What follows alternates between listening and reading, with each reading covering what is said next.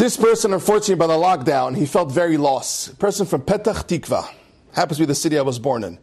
And Petach Tikva, Israeli Jew, he felt very lost during COVID, and he felt that, life is empty, and there has to be more meaning to life, and I want to get closer to Kadosh Baruch Hu. He did not own a pair of tefillin. This guy did not own a pair of tefillin, and never really learnt a day in his life. He did not know where to turn to. He couldn't turn to his parents, his siblings. He decided he's going to pray to Hashem, daven to Hashem every single day, and he did it by the lockdowns.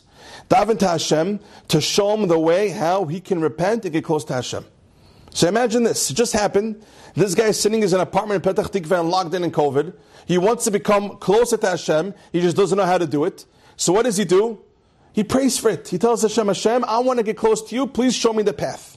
Now listen to what happens.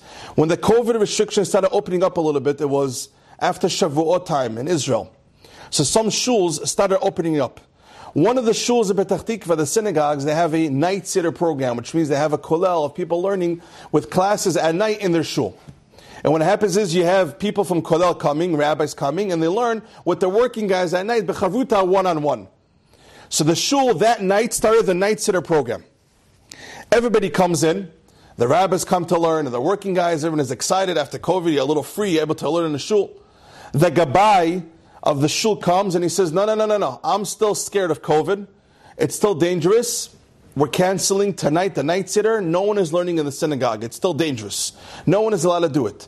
They tell me, yeah, but everyone is here. We want to learn. He's like, no, it's sakana. I'm not taking responsibility. No one can learn in the shul. So everyone is waiting outside. One guy volunteers and he says, you know what? Everyone come to my apartment. I have a huge mirpeset. I have a huge balcony. Let's everyone learn in my balcony tonight. Okay. Everyone starts following this guy to his apartment. One rabbi said, let me stay in front of the shul, just in case somebody is going to come late to learn.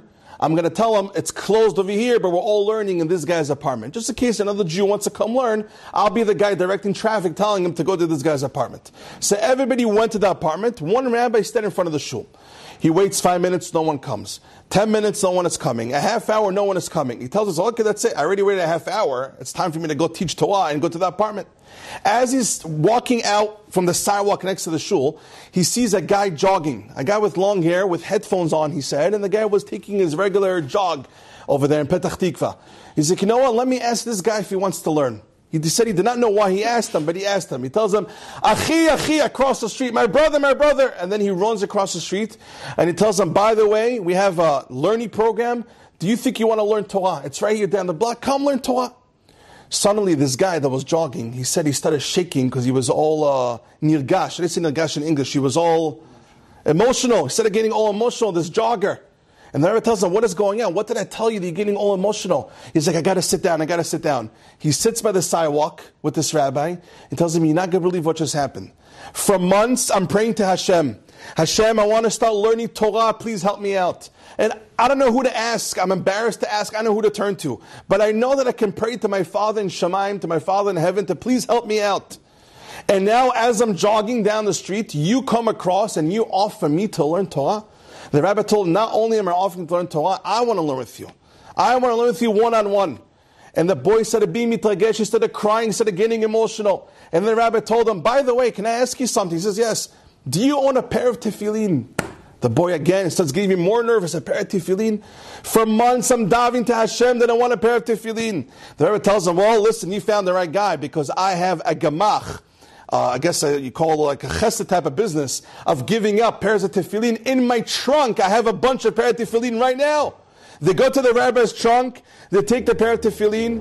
That night, Rabbatai, this boy that was davening to Hashem in his apartment, Petach Tikva, he had no clue where it's going to come from, but he knew he can trust Hashem. He knew he could trust his father. And he says, Abba, I want to learn, and I want a pair of tefillin. What does he get? Amazon Prime. That night that he was jogging, he starts learning with a chavruta, and he gets a pair of tefillin. Rabbatai, to me, that's a tremendous story. Because we can live through life, Baruch Hashem, keep Shabbat, and keep the holidays, keep kosher, pay our tuition for our children, do everything right 100%. But the relationship with HaKadosh Baruch Hu, with God, is not really there. They're actually trusting Hashem and turning to Him and knowing that only He can help you. Can chas v'shalom be missing? And that is the nikudah, that is the point that Hashem wants. Hashem wants a person to be real with Him. Teshuvah means to be real. To be real, to really want to change. So even though a person, chas v'shalom, sinned, if they're real about change to Hashem, that's already teshuvah. Teshuvah is not complicating.